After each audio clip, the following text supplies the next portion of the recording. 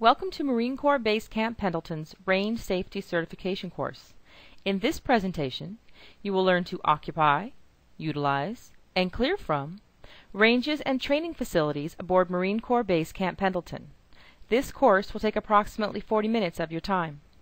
Please note that the slides will advance automatically and allow you to follow along with the accompanying handouts.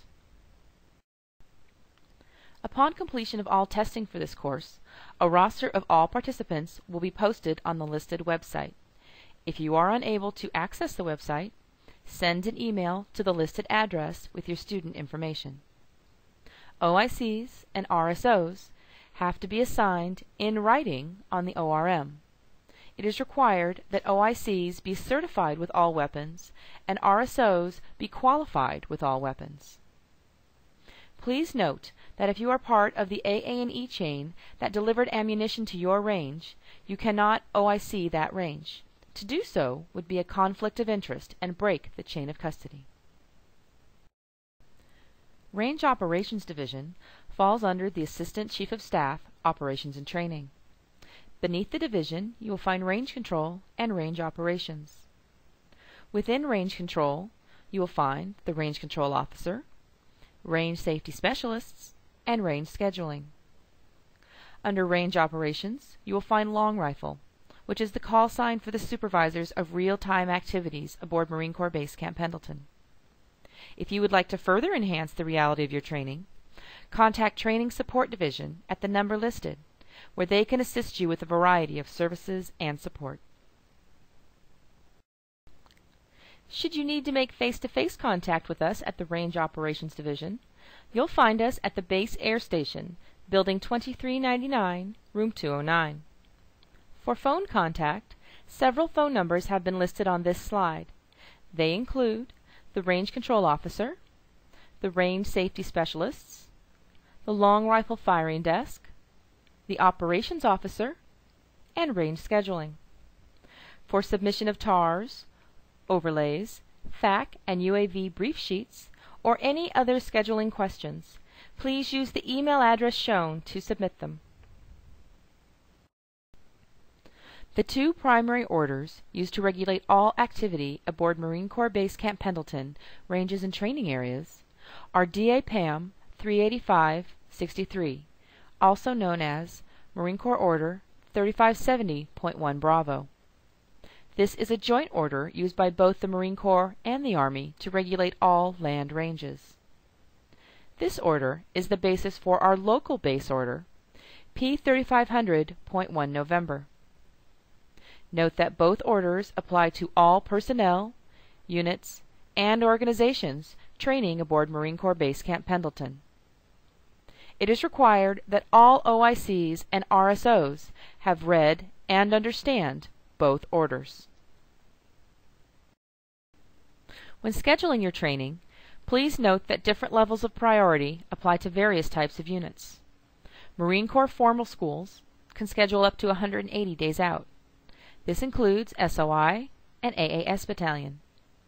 Marine Expeditionary Units and HIMAR Artillery may schedule up to 120 days out.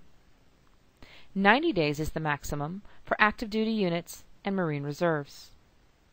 Other service reserve units and National Guard have a 60-day maximum and must submit these requests through the RSU. All other units and civilians have a maximum 30-day scheduling window. Civilian organizations operating under a real estate license must submit their requests through Ops Division. For co-use, and if authorized, units must submit a request via email no later than 5 working days prior to an event, in order to be considered for approval. Note that the mitigation of all safety concerns must be explicitly addressed in the email. When hike or convoy routes are required as a part of training, electronic overlays must be submitted to range scheduling prior to RFMIS approval. All waivers must be submitted no later than 30 days prior to the event. Examples of waiver requirements are civilians, experimental weapons or ammunition, or changes to range regulations. Be advised that if you schedule a training area, this does not include the separate training facilities within that area. For example, If you schedule Kilo Training Area, you have not scheduled either 25 Area Combat Town or Kilo 2 Combat Town. You must schedule these facilities separately. When training, non-scheduled units must remain clear of all aviation facilities, with a minimum buffer distance of 500 meters. Importantly, please note that all scheduling attempts under 7 days from the event will be disapproved.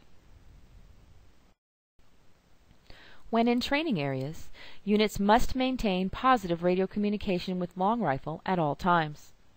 If positive radio communication is not maintained, the unit will be directed to leave the training area. All units and agencies must maintain and monitor that communication with long rifle when they are in training areas, offshore operating areas, beaches, training facilities, ranges, and/or operating within Camp Pendleton's special use airspace. Long Rifle has the final authority on all real-time matters pertaining to range safety, and has the authority to put any unit or agency into a check fire status or cancel any operations in the interest of safety. Units must gain and maintain positive radio communication with Long Rifle prior to departing any hardball road. The range safety frequencies are the primary ground safety net at 40.35, the alternate ground safety net at 30.35, the base air safety net at 310.3, both 249.9 and 255.2 used by forward air controllers, and 123.2 used by civilian aircraft. Positive communication must be maintained on the frequencies listed, or utilizing XTS Motorola 5000 radios on the Tango net. Cell phones are not authorized for use to meet safety communication requirements at any time. Prior to being granted permission to access any base, range, or training area, all units or agencies must establish communication with Long Rifle. Check-in must be conducted by the range safety officer. Units or agencies on ranges must identify themselves by their unit or agency name and the range number. Units or agencies in training areas must identify themselves by their unit or agency name and the training area. For example, Long Rifle, this is 1-4, requesting permission to occupy range 408. Note that no personal call signs are to be used. Periodic radio checks are required by all units. Units or agencies in training areas conducting non-live fire exercises must conduct a radio check every hour, on the hour, at the top of the hour. Units or agencies on live fire ranges, including SESMs, must conduct radio checks every hour, on the hour, at the bottom of the hour. When utilizing bivouac and/or ammo guard status, units or agencies placed in a bivouac or ammo guard status must maintain and monitor the net throughout the night, and contact Long Rifle prior to the start of any event on the next day. When ACU-5 is conducting LCAC operations, prior to departing the ACU-5 ramp, the RSO will contact the tower with the following: last name, last four, number of craft, and intentions. The tower will then contact Long Rifle. Prior to landing, the RSO will contact the tower and give feet dry, including time and location, and will provide a 6-digit grid. The tower will pass that information on to Long Rifle. Units transitioning the beach will stop and request permission from Long Rifle prior to crossing the LCAC ramp. In the event of an emergency, the RSO will immediately contact Long Rifle and provide detailed information regarding the event. Note that all medevacs must be reported to Long Rifle. Emergency calls in the training area are coordinated by Long Rifle. There are 3 medevac categories: emergency or urgent, priority, and routine. All medevacs must be reported to Long Rifle promptly, regardless of their category. If radio communication fails, units or agencies shall use any available telephone to contact Long Rifle. Note that any red pyrotechnic is designated as the alternate signal for an emergency. During a medevac, all units on the long rifle safety net shall cease transmissions on that net until the medevac has been completed or another unit requires medevac support. Due to our Southern California location and the proximity of urban areas situated around Marine Corps Base Camp Pendleton, wildland fires have the potential of not only interrupting training, but endangering surrounding communities. Each year we have over 200 wildland fires in our training areas. This number does not include fires in the Zulu, Whiskey, and Quebec impact areas. Wildland fires are not only potentially devastating to life and property, but have the potential to cease any training affected by the fire. A fire danger rating, or FDR, is a device used by the Camp Pendleton Fire Department to assess risk and manage those risks as they relate to the potential fire hazard on the base. The commanding officer will then take that recommendation and publish restrictions to training based upon the prevailing conditions. The FDR applies to all organizations and individuals aboard Marine Corps Base Camp Pendleton. Note that Long Rifle will notify RSOs and OICs of the FDR and of changes as they occur. The fire danger rating covers a span from 0 to 30 or low, which equates to little or no hazards, all the way up to 81 to 100 or extreme, at which time most, if not all, training involving ordnance may have to cease. Details concerning restrictions can be found at the ROD SharePoint site. In the situation where a fire does occur, all fires are to be reported, whether or not it was started by your unit.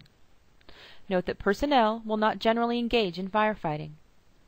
Unit leaders must place the greatest amount of importance on personal safety. Under no circumstances will personnel attempt to fight a fire in an impact area. Upon discovering a fire, the senior person present should take the following steps. Determine if the using unit can extinguish the fire.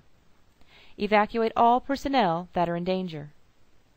Inform Long Rifle of fire size and location. Provide cause and type. And remain in a safe location subject to the orders of the fire department who is en route. Camp Pendleton is the home to a multitude of endangered and threatened plant and animal species. It is the OIC and RSO's responsibility to ensure that all personnel under their control thoroughly understand any and all environmental concerns in their area of operation. Failure to do so can result in a loss of training area, loss of training, and potential disciplinary action resulting in fines or criminal prosecution. It is essential to consider environmental concerns when planning training operations and exercises. Prior to any activity involving soil excavation, grading, filling, or digging of fighting positions, units must receive approval from the NEPA branch at Base Environmental. Contact any of the listed personnel to obtain clearance for these activities. When conducting refueling activities, units must adhere to the following guidelines. Use existing access roads to all sites. No digging or grading is allowed at any site without prior approval from the Assistant Chief of Staff, Environmental Security. Secondary containment for refueling operations must be constructed using sandbags or some other implement over which impermeable material is draped and secured. All sites are to be left in their original condition after each refueling operation. For example, no permanent tanks, containment berms, etc. Units choosing to use the designated sites will not be required to seek additional environmental approval.